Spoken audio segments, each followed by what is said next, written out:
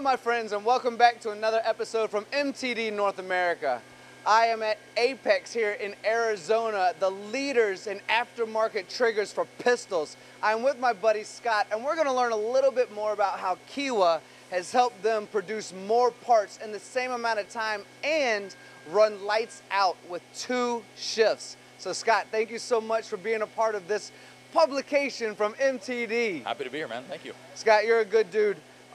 You have so many great stories here at Apex, and I know that you guys are some domestic and a little bit global leaders as well when it comes to these triggers, and you make so many parts in a 24-hour period, so many parts in a year, but it's always important to figure out how to do more in that same amount of time, and this Kiwa has kind of helped you with that, right? Absolutely.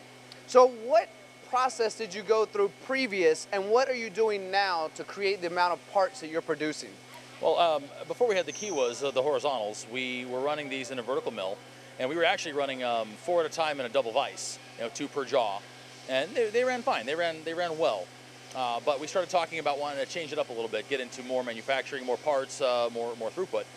We had guys in here 10 hours a day and running nonstop. They kept the 2 machines busy, op 1 and op 2, and the bandsaw cutting blanks, and it was just like, we got to do something, man. So for us, we started looking into pallet swap machines. We're basically getting another vertical with a pallet changer on it. And we decided, yeah, let's look at that. So we reached out to Methods, talked to them a little bit, and a few other companies as well, sent out the specs. Hey, quote me this. Have a nice day, come back to you with a number.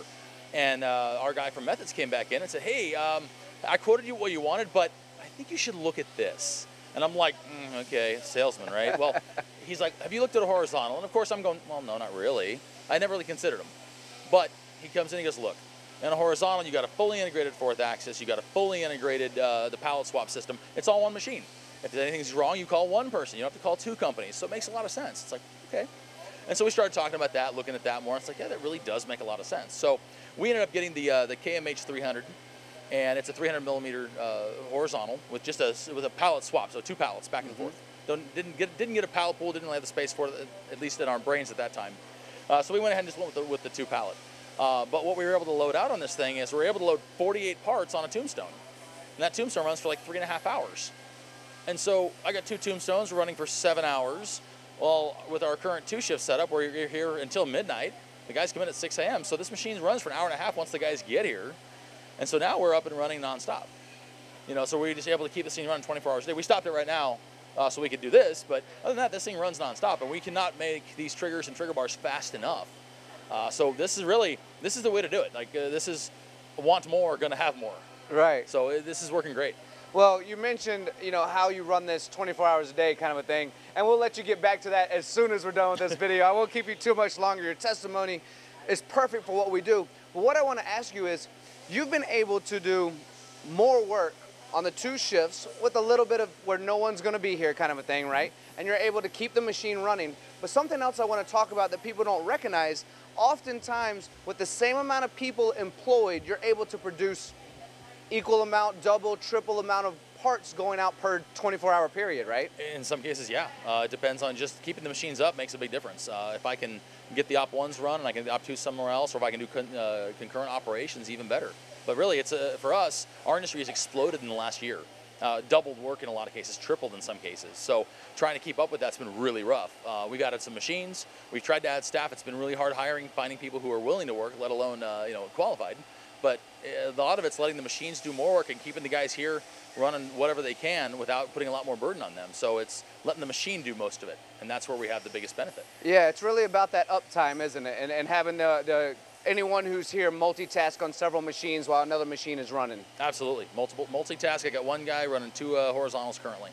And then something else you mentioned, going from a vertical to a horizontal, was chips, right? The way the chips flow, was that an added benefit as well, going to horizontal? Yeah, it was. On the verticals, of course, your chips are gravity, and they fall straight down. And so your coolant's required to blow it all the way. Well, in the horizontal, I don't have that problem because gravity's pulling most of the chips away. Yeah, they can pile up at the bottom or pile on top of a part, but there's not as much chip issue. So it's a better chip control in this case.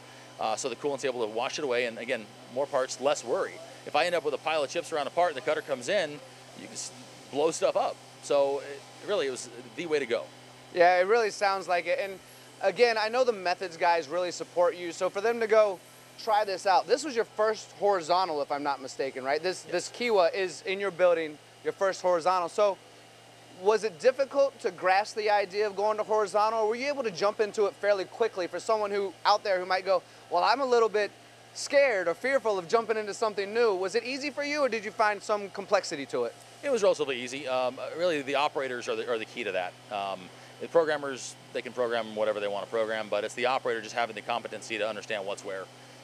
It's took a little bit, but it didn't take these guys much. Most of my operators are well skilled at 4-axis and 5-axis work anyway, so for them it was just that machine, no big deal. It wasn't a big switchover, and it's a standard FANUC controller, so it wasn't nothing difficult for these guys. They just jump right onto it and go for it, so made a big deal. It's great to know you're a mind reader as well, because the next question was going to be about the interface of it, which is FANUC, and I know you have some robo drills and some other machines here that same software. Yeah. So you were able to incorporate that right away. It made it real easy to make the changeover. Awesome. And would you recommend Kiwa to some of the other people out there kind of trying to decide between the 3-axis vertical or a 5-axis mill or a horizontal? Do you think a horizontal machine is a good way to go? I think so. Horizontal really makes a big difference for us. Again, because I can swap the pallets and run twice as many parts. No matter what you're doing, you can run twice the parts in one cycle. So it makes a big difference. I think that's the way to go. And you've always heard the axiom before too. Once you go horizontal, you don't want to go back, right? And that's how it goes. Now I've got 2. I'm like, can I get more? And will you ever decide, you mentioned earlier the possibility of a pallet pool of some sort, but not really necessary with a 3.5-hour cycle time, 7 hours total. You're running lights out at the moment anyway, but do you foresee maybe a pallet pool with some sort of automation to that as well, and kind of having one person run all the machines with a couple of small setups? Oh, absolutely. If I can get more pallets, I will. I think the next one would be a larger pallet machine, more pallets, 6, 8, whatever we can get to it, and really just keep it cranking. And here at Apex, you've already said you're really growing and expanding. Yes. What size building are we in now? And I believe you've already shared that you're outgrowing it. So maybe when you outgrow the building, you'll look at that pallet pool as well. That's where we're going with it, yeah. We're in a 50,000 square foot building now. We came from a 8,000 square foot in 3 buildings in California. So we made a really big jump in the last 5 years since we made our move. Yeah, I was just saying, correct me if I'm wrong, but it's only been 4 or 5 years since that move, and you're already ready to move again because business is doing so well. I'm not quite ready yet, but I'm already thinking that far ahead because it'll take a while. Somebody told me not too long ago, if you're not thinking 10 years ahead, you're falling behind. Absolutely. If you don't grow, you die. Yeah. And so my plan is constant growth, or we just stagnate and die. Well, keep up the good work here at Apex, Scott. You're an amazing person, and thank you so much for being a part of MTD North America. Thanks.